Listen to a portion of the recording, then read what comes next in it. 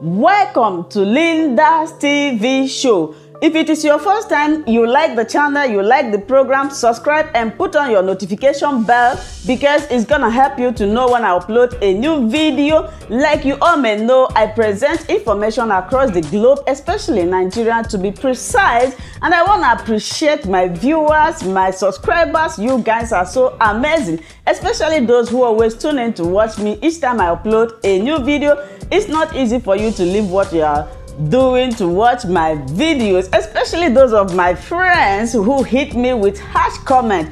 I am not against anybody. I am just a journalist. I'm presenting to you what is happening in the whole world. So if you think that the video or my title is not good, tell me. I am a human being. I have conscience and reasoning, and I read your comment. I'm going to make amend, okay, my wonderful people? So I open up a new YouTube channel where I talk about life in Germany. If you want to come to Germany to study, to live, to relocate, to work, follow that link. I'm going to put the link down below. Click on it. It will take you there. If you want to chat to me one-on-one, or maybe you want to get enough clarification, please contact me on IG with the name Chukwuezi Tochi. And for those who are telling me that this is an old video, it might be old to you, but to others it's not old. If you think that the video is old to you, then you can walk away. Please, let's watch this video. We're joined by His Excellency Yahaya Bello, Governor of Kogi State. Good morning, and thank you for joining us today on the program. Well, let's start off with, Good morning, and thank you, Mr. Chamberlain, and good morning, Nigerians. All right, let's start off from where the comments came through from the PTF. They say, we just had Dr. Aliyu saying they're meeting with state governors. The president did, of course, encourage them to have that conversation with state governors. And he says they were quite fruitful meetings. He was encouraged by the responses from governors. So could you give us at least some information concerning what is going on about that meeting, and then the position of governors, how they intend to conduct themselves moving forward in their states? Are you talking about the issue of COVID-19? Yes, please. Please, I think I would rather be excused from discussing COVID-19 because I have taken a position and I don't see myself shifting away from that position anytime soon or ever. I said this against the backdrop of the fact that we saw a lot of the gimmicks and antics and merchandising of foreign products that is not marketable in Nigeria at all. And I said this long ago, and some people who are, advising Mr. President continue to, take a wrong trajectory. I will say that. You can't, for crying out loud, do cut and paste when it comes to an issue like this. Let me just simply summarize it by saying this, and put me anywhere. If in the winter in Europe, America, and other places outside the world, we're turning on our heater, both at home, at work, and when we're driving along the road, what do you do in Nigeria? You turn on AC, air conditioner. Why didn't we turn on, or why are we not turning on ACs in our homes, cars, and offices? So that is the challenge that we are facing in the management of this COVID-19. I don't think we should apply same solution across. Here we are in Kogi State. We say we have no COVID-19. And actually, as a matter of fact, we have no COVID-19. After the early, misunderstanding between the state government and the NCDC, we later allowed them to step into Kogi State. After 1 month of intensive testing by their workers and officials, not one single individual was tested positive. NCDC, Ministry of Health, and my state incident management team went round. They went to institutions, marketplaces, motor parks, streets, villages, towns, and cities. And not one single individual was confirmed positive. We have, of course, you know that in Kogi State, we are running a very smooth academic sessions in our tertiary institutions. When students are resuming back to school, we carry out tests. The indigents or those that are resident within Kogi State and those that are coming from outside the state, we test them and there has never been one single positive test. Now, we have NYSC camp in Kogi State. We have received up to 3 or 4 streams of batches of core members. NCDC, NYSC, the military, the Kogi State Incident Management Team jointly carry out this exercise of testing on those core members that resumes camp. Not one single, and every stream comprises of not less than 700 to 750 core members. Not one single one tests positive. Our eyes are there. We ensure they don't manipulate the numbers. You see, all this brouhaha coming up about the issue of COVID-19 and vaccine, I don't think we deserve it now. We have an economy that Mr. President inherited, struggling, recession, low income, left, right, center. And Mr. President is doing his best to make sure he pulls it out of the woods. I think we, the followers, or we, the lieutenants, or those of us that are charged with the responsibility of advising Mr. President should do that with utmost fear of God Almighty. We're talking of insecurity today in the country. Boko Haram, ISWAP, banditry, kidnapping, armed robbery. Let me tell you that when you lock over 200 million citizens at home for one day, you cannot quantify the number of lives that are lost. Livelihoods lost can never be regained, most of them. We don't need these marketing strategies that is happening in the country today. It is most unfortunate. But unfortunately, I mean, they are there. They are doing their job, you know, whatever it is. But honestly, I am not on the same page with them. Look at Kogi State. We did not lock down. Okay, fine. I was going to follow up on... Despite all the that analogy you gave. Troubles we are facing. Pardon me to jump in. Please, let me just land. Okay. Let me just land this. You see, after all the troubles of not locking down, we refused to lock down, Kogi State bordering 10 states, we have seen it practically.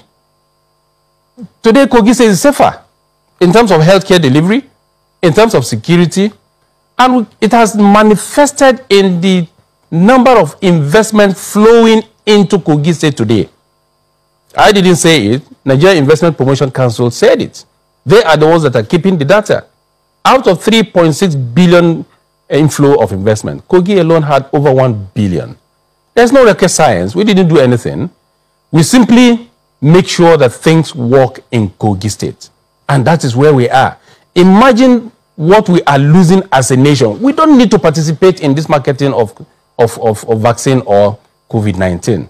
Let our people be free. That is just my simple message to the PTF. Mr. President entrusted you.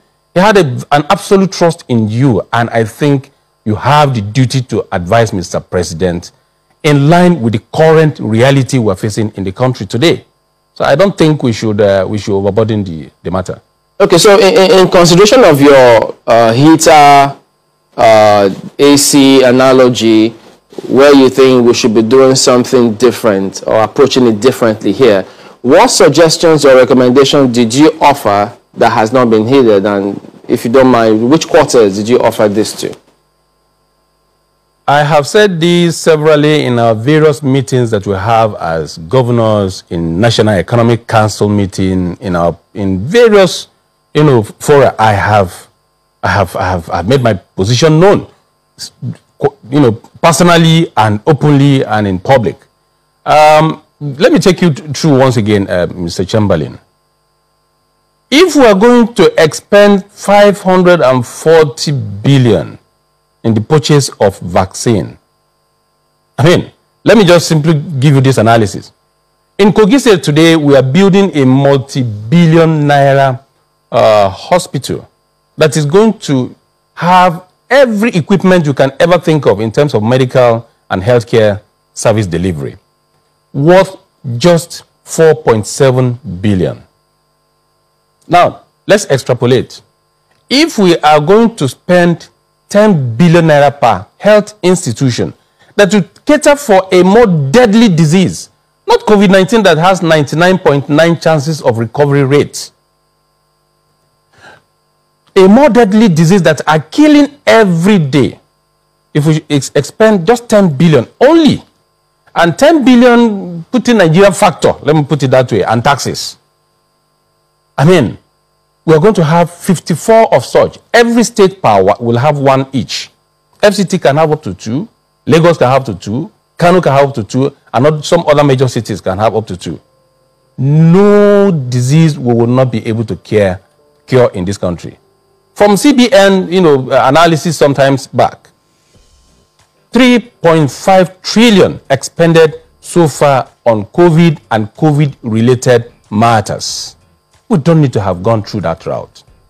In one of these our sessions in the National Economic Council meeting, there was this issue that came up regarding infrastructure, road infrastructure in the country. I'm sure you know Mr. President care about Nigerians so much that he continued to emphasize on infrastructure building of infrastructure, and he's doing much within the little resources available to him. But in order to take it further and faster, we suggested that a committee be set up under the leadership of Governor Nasir Ahmed El-Rufai, and this committee did a wonderful job. This committee comprises of some governors, including CBN themselves. And they came up with just a report that's, in summary, that requires only 2 billion only to fix major commercially viable roads in the country. That report has been gathering dust over 1 year. Yet, we have expended 3.5 trillion on COVID and COVID-related matters. That is unprecedented. How did we spend our money? I think we should be asking questions on national issues that concerns our lives and livelihood. So, if we are now gravitating towards locking down our people, creating a scenario and a situation where civil servants and Nigerians will be forced to take vaccine that the producers have absorbed themselves. In other words, this is my product, I produced it, but I will not take responsibility if this product harm you. Yet, we are rushing to get this product to force on our people. I don't think PTF should go that route. That is my personal opinion. I think they should do better. Well, you've raised one crucial issue the other time, which is the fact that when you said the livelihoods lost may not be regained. Same for lives. And you've also over and over again talked about lives and livelihood. And lives now, let's talk about that one. It was the reason the North Central governors had a meeting to discuss insecurity and those other things. A number of other things that you raised. And part of the recommendation was that the military camps should be built in the North Central so that, we can, ward off these bandits and all of that. The question that came to my mind straight away is asking for military barracks or military camps is in a way saying that the central governors of the North Central states have lost confidence in the police. Is that the case? Not the case. That's not the case at all. In North Central, we face a lot of security challenges, and sometimes it can be peculiar, and we're handling it the best way we can. Remember, we met sometimes last year in Nasarawa State with the whole of the North Central, including Inspector General of Police. And we came up with far-reaching decisions, some of which were implemented, some were yet to implement. And those that were implemented really worked, among which is deploying of special forces of both the military, the police, and the Air Force Today, we have the Air Force based, I think, in Nasarawa State, Benue State. So also, just of recent, the Nigerian Armed Forces deployed special forces to assist us. Today, they are doing excellently well. The special forces cannot occupy a space or a land for too long. They just come in, do clearance operation, and leave for another destination. So we now look at it this way, that we have to see a situation where camps does not necessarily mean that all the soldiers or soldiers must always be there at all times. It could be a designated area for training or for military exercises, thereby warding off, these bandits or criminals, of hibernating in these areas. So when we talk of, deployment of military, that is what we mean by that. And they are trained to do that. The police are not trained to go inside the bush. Even though recently, the policemen, Nigeria police have really come up with another special forces too, that could equally, assist in going into the bush to rout out the criminals. So right now, the relative peace and security we are enjoying in the cities and on highways are being manned by the police. So they are trying very well. So when we said military should be deployed, camps should be established, it's to simply say, let there be training grounds, periodically allow your military to come and be carrying out some trainings around these areas. Because having seen how effective the special forces under the command of Major General M.G. Ali, I think they have done excellently well. Well, again, if you don't mind me emphasizing the same thing, Your Excellency, you said that you had that meeting with the IG, the Inspector General of Police. If some of those things that you recommended, which you governors believe would work, have not been implemented, wouldn't you say we are overwriting or overruling the functions of the police by asking the military to come and perform the job of the police? Let me take you a little bit further than the just mere reducing, securing our country or our region or our states to the function or to the responsibilities of just the military and the police alone. I will just tell you briefly about what I did in Kogi State, and which I believe has worked very well. Securing an enclave is not just the responsibility of the military or the police. What we did in Kogi State was to ensure that the citizens own the security architecture and safety of their lives and livelihoods. So what the military and the police were doing was just, complementing the efforts of the citizens. So if each and every one of us are doing that, I think insecurity will be cut significantly, and the military and police, the pressure will be reduced on the military and the police. Why did I say this?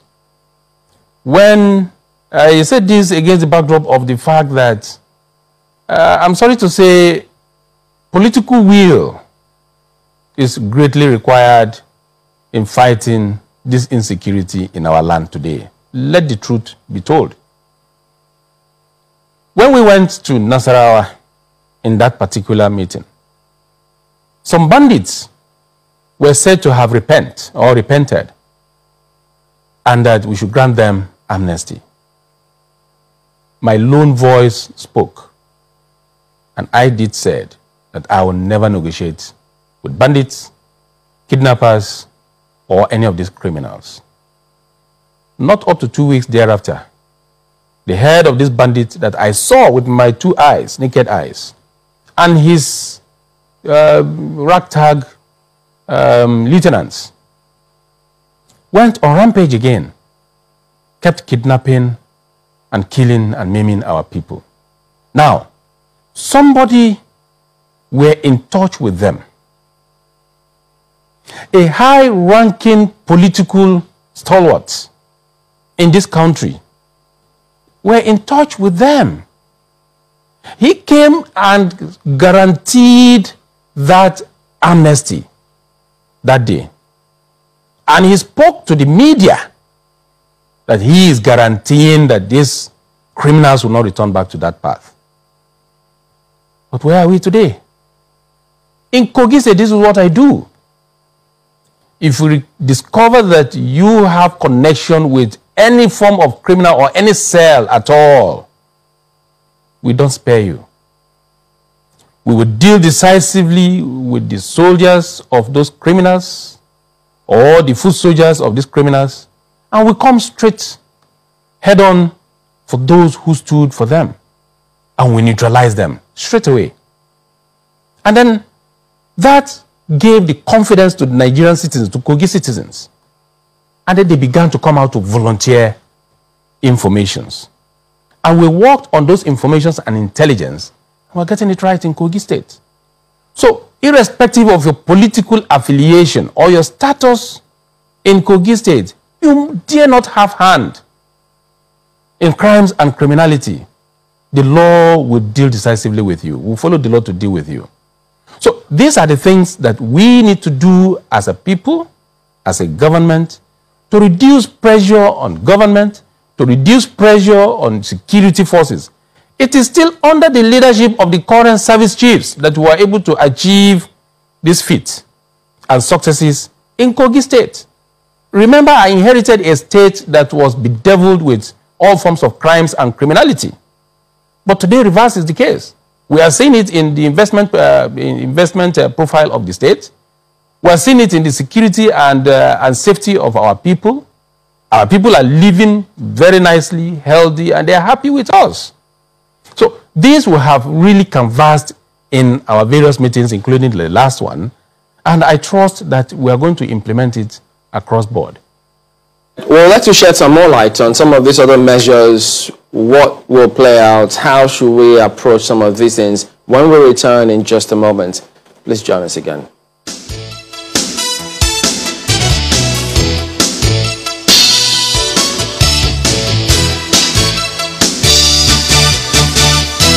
Welcome back to Sunrise Radio. Well, Your Excellency, we'd like you to listen to this comment from one of your colleagues, and then we'll also reference one material which ascribed to you in just a moment. But have a listen to this. Have already instituted court actions that I will take the said person to the court to justify his claim. But because of that intervention, I decided to step aside.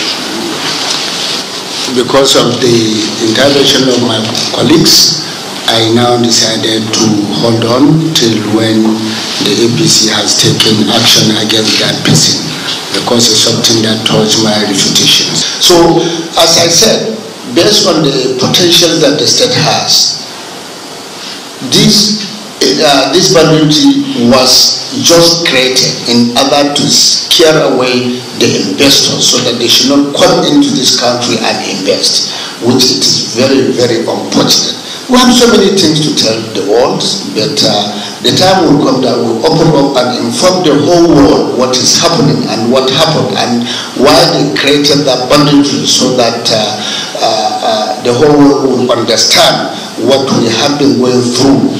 But with the help of Almighty Allah, we are on top of the matter, and Zamfara State gradually is, becoming a normal state, and most of the activities are going on in the state now. In fact, now in Zamfara State, you can go to any corner, any local government, any time without any harassment. Well, that was Zamfara State Governor saying that he was stopped by the Nigeria Governors Forum from taking legal action over allegations by the acting National Publicity Secretary of the APC, who allegedly labeled him as a major sponsor of bandits in the Northwest. So those are some of the issues that he raised. But if you can hear me, Excellency, you also did have an interview on the 19th of December. That's when it was published, actually. You were credited to have said that selfish politicians were frustrating security in Kogi. As a matter of fact, you said that politicians are politicizing insecurity for selfish political and economic gains, and then you say that they are enemies of the country. And in that particular report as well, the governor did say that banditry, his words were, banditry was created. What is going on? Mr. Chamberlain, thank you very much. I think I agree with my colleague governor from Zamfara State. When I came on board, like I said earlier, I inherited a state that was largely divided along several lines. And for you to aspire to be anything politically in Kogi State then, you must have what we call boys or thugs or touts. And then use it to intimidate yourselves during political dispensations. Once the political exercise is over, the so-called thugs or boys or foot soldiers will be abandoned and be left to themselves. And by that, they breed into something else, or a hydra-headed monster that you will not be able to curb at the end of the day. There are several history records and intelligence to that effect, not only in Kogi State, not only in Zamfara State, not only in the north, but across the country. And they are still existing today. But what did I do when I came on board? I refused to play that kind of dangerous and unnecessary politics. My ascension to office is known to everybody across the world. So I chose my path immediately and decided to deal with criminals irrespective of political affiliation. And what did I do? I simply utilized the laws as I met on ground. Some passed by the Kogi State House of Assembly, assented to by my predecessor, but never used. And again, use the existing security architecture, both the military, the police, the DSS, and all others. And then I went to the people with sincerity of purpose. I was open, transparent, and I was accountable in the utilization of the resources of the state for the entirety of the people. And then I now put it across to them side by side. Here are situations we have met on ground. Should we dispense or utilize this fund in fighting insecurity and leave our infrastructure? Or we should fight insecurity within ourselves, using the available means, and use the resources for the people. The people chose that we should use the resources for them. So I got them involved in the fight against crimes and criminality. So irrespective of your political affiliation, those that are criminals among themselves, they exposed them. And what did I do? We took action. We never harbored anybody. We did not encourage anyone to attack the other. We opened the door. We run an open door policy in the state. And the people bought into it. And then, irrespective of who you are, highly placed or the political party you belong to, everybody now began to follow the rules of the game. Now, I don't think I am privy to when the NGF took a decision that the Zamfara State governor should not take whoever cast aspersion on his person or his government to court. I will not support that as a person. If anybody accuses you wrongly of any misdeed, and you feel strongly about it, you as a free citizen or as a government, you are free to take, the matter to court. And I think I will encourage my brother Mutawale to take the matter to court. Okay, but now, and I did equally alluded to the fact that. Pardon me, let me just follow up on something you mentioned. State having meeting. Yeah, but before you go to that next point, and I hope you don't lose your train of thought. Your first term, how you came into office, yes, I mean, lots of people saw that. But for the second term, are you saying you won election without boys? You have some people who worked with you and worked for you. I won my election free and square. Police, the DSS, the military, and all law enforcement agencies and intelligence world have their facts. You see, don't listen too much to what they peddle, the lies and falsehood they peddle in the media. That's why sometimes when those things are going on, I simply laugh. I say how I wish they come to Kogi State to come and spend even just ordinary 1 week. Just 1 week. Your Excellency, it's we are listening to you. You see, let me tell you a scenario. Let me tell you a scenario. My apologies, Your Excellency, just before you go there, just one moment, Your Excellency. You said, earlier, before, Chamberlain asked this question, you said, you can't win an election without some boys working for you. That's what you said.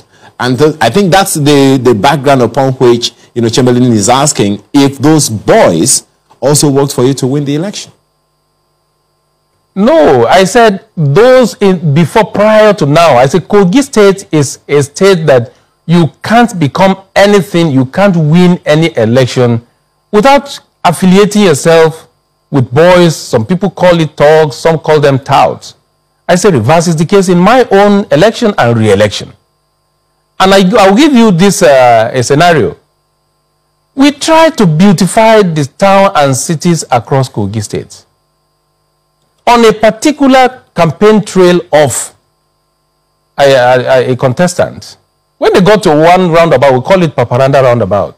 Very beautiful, well littered. All the floodlights, the street lights, and the beautification were destroyed.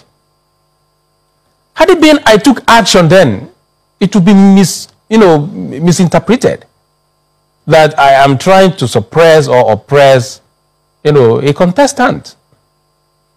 But there's nowhere in my campaign you have ever had that, or you had that any of my supporter or followers go into destruction of billboards, signposts, or installation of the state's government. There's nowhere. Before, during, and after the election. I made bold to say this. Some people might even allude to the incident, unfortunate incident that led to the death of PDP women leader in one of the local governments. Investigations are still on, and I promise you I am going to prosecute that case to the letter to prove who I am. And the informations out there are completely false.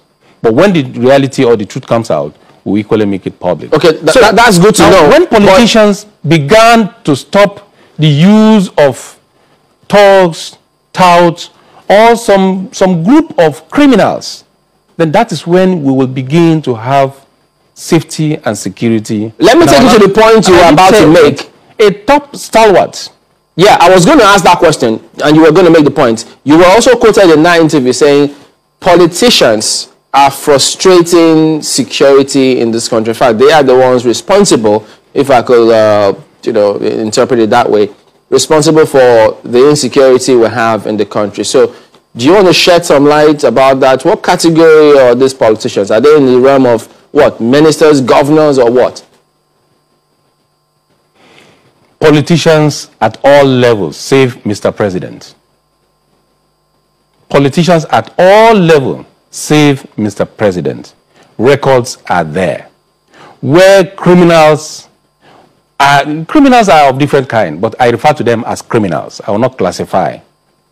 Will be arrested, and calls will be put across to top security chiefs to either release them or make case for them. And at the end of the day, you see them roaming the streets.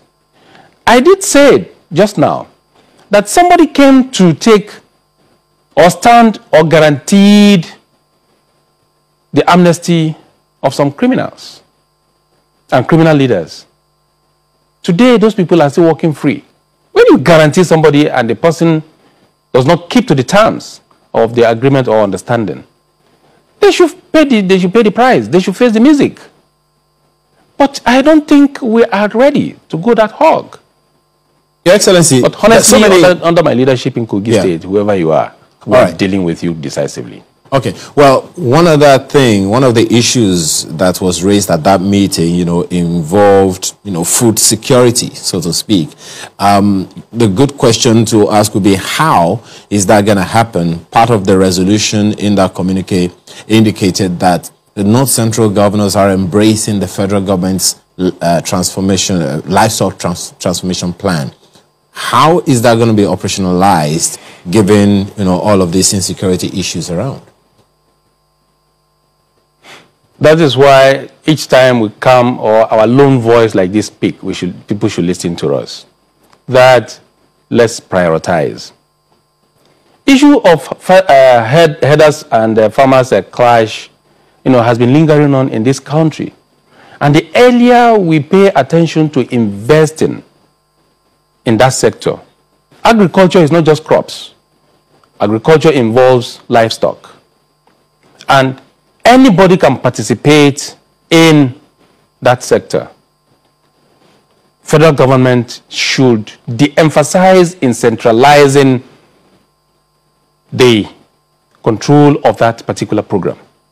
Agriculture takes place in states and in local governments. The earlier governors are given free hand to run and drive the process, the better. Ministry of Agriculture can just coordinate and listen to every state of their demands and meet up with those demands. Then we know how to handle it at our local level. If that one is ensured, there will be no clash again between herders or livestock keepers and crop farmers. And then there will be a lot of food production in the country. The little we are able to do within our region, the Benue, I'm sure you know that in Benue State, the incident of farmers-herders clash has reduced drastically. So also in Niger State, the man has done excellently well. Governor Abubakar Sani Bello has done excellently well. Equally in Plateau State, he is equally managing those crises. All it requires is just resources. It is more, let it be, even if it has to be a form of bailout, let it be. Because other private businesses were once bailed out. Airlines, banks, and so on were once bailed out. These are private businesses. So if such funds can be disbursed to various states and materials, I think we're going to have everlasting peace and security in that angle, or in that aspect. Your Excellency, just before you go, one more thing. I know that the last time out you spoke about NSAS protest. In fact, you warned even not long ago that some persons were doing certain things to see maybe for their own gain. But there were those who thought that that warning or the NSAS that was going to happen much later was going to be worse than what we saw previously. So was it a misconception? Are we off the hook now? Is everything calm concerning any of such related protests? Well, like I said, I supported the genuine cause and reason why the NSAS protest, emanated in the first place. I supported it 100%. I only cautioned against allowing unguided elements hijacking it and turning it against us. Because at the end of the day, we, the younger ones or the youth, are the ones that are going to be turned against one another. And the protest was about taking a political coloration, and it was assuming a dangerous dimension. And if that should continue, we're not going to have a country before we could talk of reformation. I envisioned that, and I cautioned, and I think the protesters saw reasons why they should sheath their sword. And at the end of the day, they sheathed their sword, and today we're living in peace.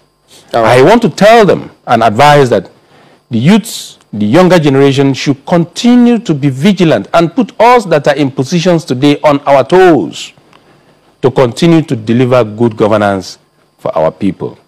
We should not allow those of us that are in positions today at whatever level to bring us down because of few individual interests. When I say this, those that are involved, they know. Don't listen to politicians. Rather, join politics. Be part of the system so that we can control and cleanse the system. These were my admonitions, and I thank God and I appreciate the organizers, the participants of the protest, that they heed to my word and advice. And as we proceed, whatever I see that is not going to be in the interest of we, the younger generations, or the youths, I will speak out. I will make it known public. And I believe Nigerians will always listen to me. All right, then, Your Excellency Yahaya Bello, Governor of Kogi State, thank you for talking to us this morning. Thank you, and happy Christmas. There is nothing like Corona that will affect me, because I know myself. In my family, we don't die premature death. So coronavirus is learning work. Why I carry, I see I have face mask here. Why I have it? Those are some places you want to enter, like bank or whatever, say bring face mask. Are you getting me?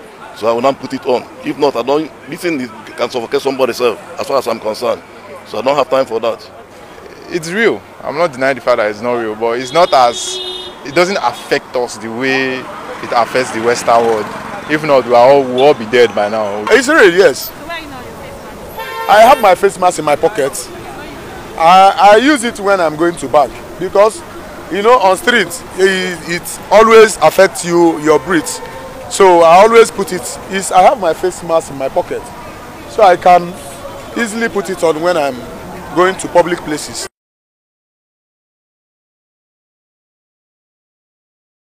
And from what is happening globally, you can see that this doesn't affect the black man the way it affects the white people.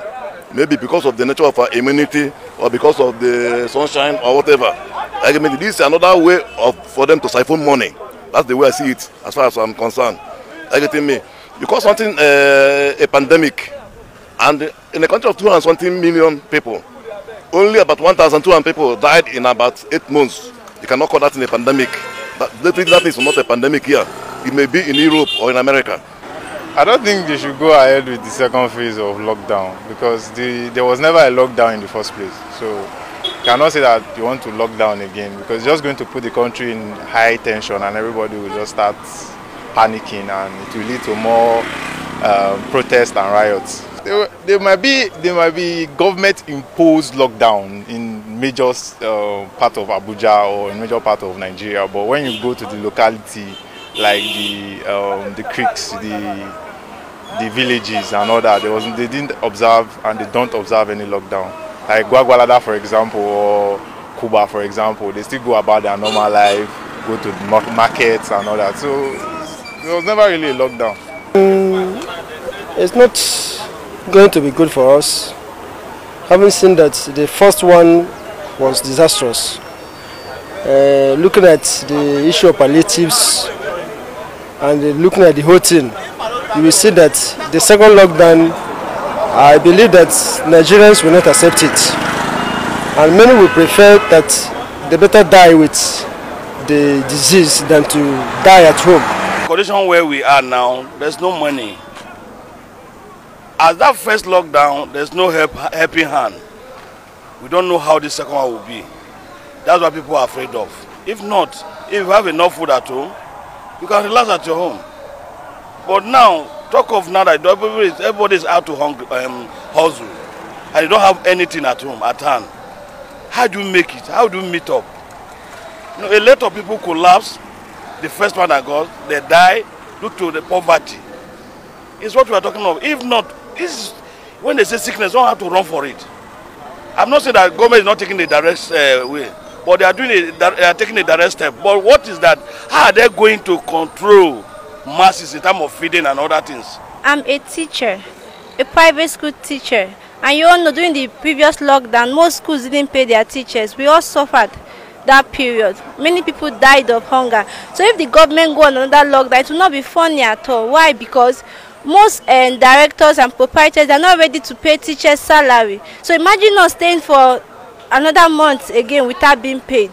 So it's going to be very painful. Please, the government shouldn't go on another lockdown. They should allow us to work because they are not paying us anything. From what I saw during the lockdown, the first phase of the lockdown, I think the government would drastically have faced through their responsibility. And I think by going for the second wave of lockdown, like I mentioned before, it's going to be like society infertility. People are angry. There's going to be an uprising. As a whole, because I think we are in recession, and I'm a student. I also work in a school. I know how it affected me in the first time. It affected me all angles, and I would say, because I don't know what will happen. If for now it's a rumor, but if it happens, it will affect everyone. Now, this second phase of lockdown, I think government should just find a way to do great things about it, because we can't face what we faced before. We know that coronavirus is real. Yes, many people have died, and we have to take normal precaution about it, so that in order to avoid something like this. But locking down, I think this period, I don't think is okay, because people have suffered a lot. The government should have this IQ, to have this sense.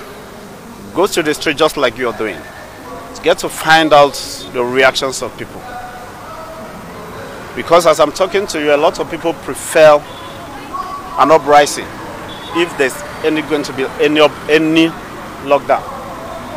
Because one, there's nothing like government presence.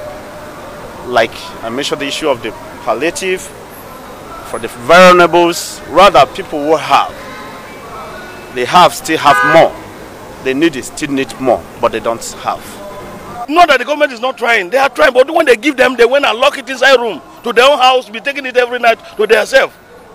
And masses are there suffering. Not the government is not released. Once they give them money, they went and share to their own pocket. Some of them travel out and go and use that and suffering the poor masses. That means something is wrong somewhere. I get me that you're just using this thing now to look at the scandal after the first lockdown. NDDC, 6.something billion for palliative. They cannot account for it. And nobody's saying anything. Just like that, every other ministry, agencies, I get me, they use that thing as a gold mine. And that's what they are planning again to do. That's why they're saying second lockdown, second lockdown. Lockdown for what? What are they locking down? You know, Nigeria, we like party.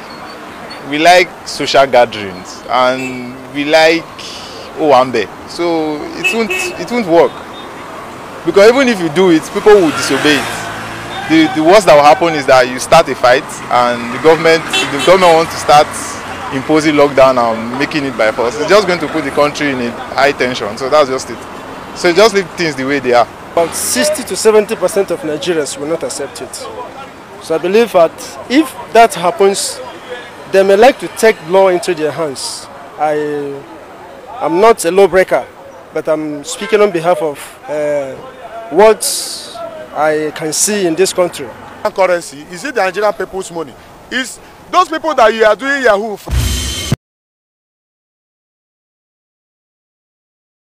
Hi, welcome to my channel. If this is your first time or first day of coming across my YouTube channel or seeing my face, you are highly welcome. Herzlich willkommen zu meinem Kanal. My name is Linda Chukwuezi. It's coming as Miguel. That red button that says subscribe, and you turn on the notification bell so that you'll be able to get information on notifications. Bis zum nächsten Video und einen schönen Tag. Tschüss. Tschüss. Bis man. Subscribe to Linda's TV show. What are you waiting for? Click on that red button that says subscribe. You turn on the notification bell so that you'll be getting more updates from me. Leave your comment down below and share this video with your friends, families, and colleagues until we meet again in my next video. Bye bye.